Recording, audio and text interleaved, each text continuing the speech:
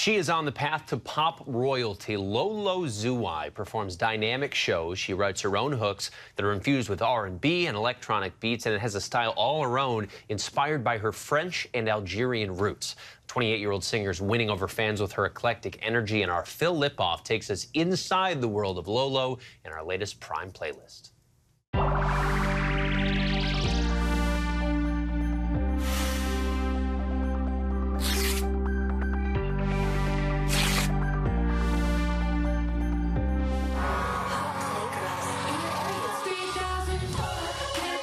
From the first note, Lolo Zouaï has a crowd of more than 1,200 fans captivated as they sing every word to every one of her songs.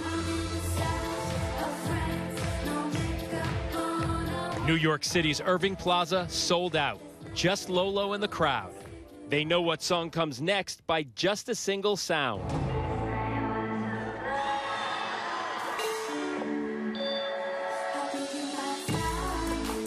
A hardcore, devoted fan base. About to do my meet and greet? I would love to. The 28-year-old born in Paris to a French mother and an Algerian father. And we moved to San Francisco when I was 3 months old. So pretty much, you know, grew up in America, but with this French-Algerian background. So a lot of different cultures to influence me. Lolo says she always wanted to be famous, even practiced her signature when she was young for autographs. And it was clear early on.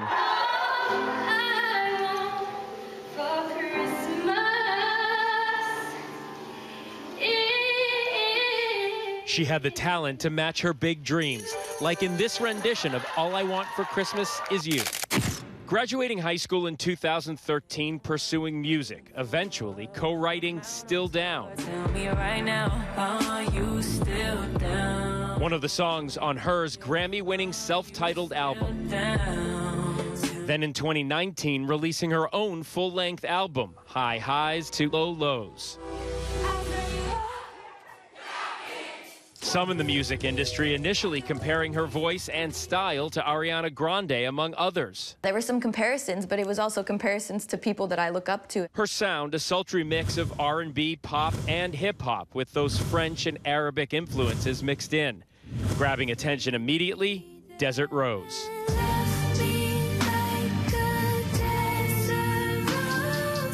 Born out of a painful experience caught between her American and Algerian cultures. I was in New York, and I was in the studio at the time working on music, and I just posted a photo of myself with the middle finger up, like in the studio. It was a great photo.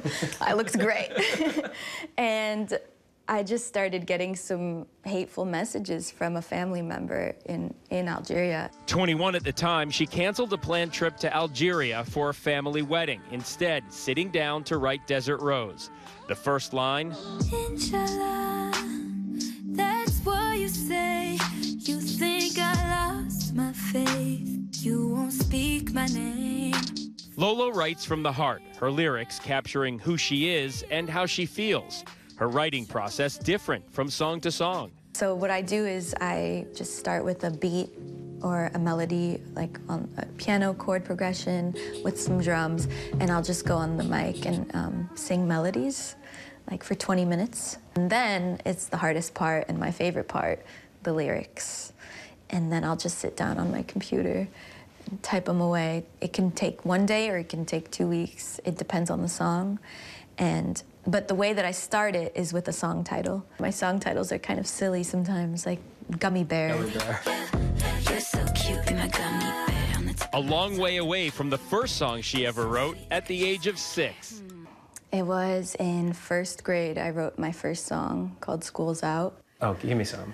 Okay, it was school's out, and you know I wanna party. School's out, no more working for my teacher. Have fun, dancing with your best friend. And if you're married, dancing with your husband. Are you serious? And there was a rap section too. You wrote a rap for it too. This is first grade. Ring, the bell rings. Everybody goes out, that's the first thing. Now, out we go. We're gonna have fun, that we know. Party at my house, I hope so. I got a sister, got to go. And then, doom, doom, doom. It was like a hit. Honestly, if I recorded it now, #1. When you were in first grade, how old are you? 5, 6? Yeah. Working on her writing skills for 22 years, and then a huge opportunity to open for Dua Lipa.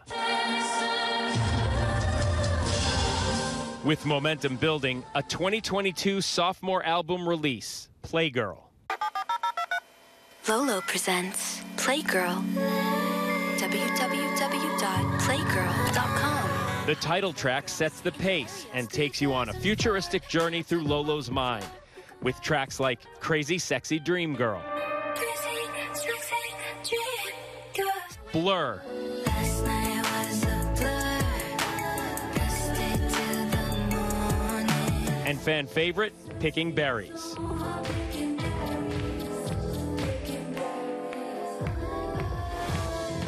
Do you love songwriting? I do. That's my favorite part of the whole process. It's being in the studio, having that feeling, that excitement, like, oh, I'm coming up with this great concept. And it's like a math puzzle. And her fans love every bit of it, not only embracing her as an artist, but also celebrating her French and Algerian heritage as well. I had a show last night in Montreal, and during Desert Rose, 3 different people brought out Algerian flags, and they were waving the Algerian flag. And when that first happened to me, I started crying because I did not expect it. A powerful show of support, as authenticity and honesty are so important to Lolo. Now, laser focused, headlining her own tour, writing new music, never far from her roots, hoping for a full circle moment someday soon. I would imagine you haven't played in Algeria. I have not. I would love to. Is that something you'd like to do someday? Yeah, definitely. I apparently have a big fan base there. It would be amazing. I would love to do shows in all of North Africa and Middle East. That'd be sick. I feel like I have a lot of things that I want to accomplish. I still feel like I haven't written my best music and that I have more in me. On my left side, let me hear you scream.